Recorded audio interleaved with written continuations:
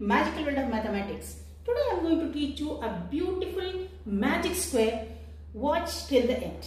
See how to draw these magical squares. See, the numbers should be 1 to 25, and if you add horizontal, vertical or diagonal, you have to get the number 65. Okay, let us start now. First, starting from 1, I am going to start 1 from here in the middle box of the last column. So I am writing here 1, and where to write the next number? See, according to this direction. See, this is west, east, south and north.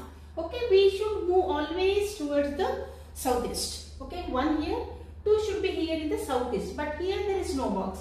Go to the last box here, that is 2, then southeast, then 3, then southeast, 3 here, but there is no box.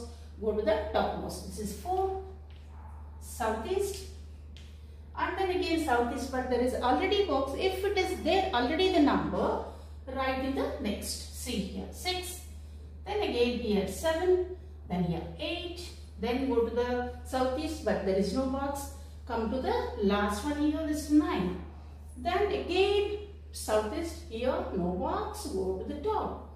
10, again southeast, it's already filled, go to the next. 11, southeast. 12, southeast. 13, southeast. 14, southeast. 15, again southeast, but there is no box here and also here. So write in the next. 16, again southeast, but here no box. Go to the topmost. 17, then here 18, no box. Go to the last one, that is 18, southeast. 19, southeast. 20, here 21, but there is already filled. Go to the next box. Then it is 21, southeast. 22, again to the southeast, but here no box. I go to the top. It is 23, then 24, and 25 comes outside this. There is no box. Come to the last one. This will be 25. You know the number 1 to 25. Now you count horizontal, vertical, diagonal. All will be total 65.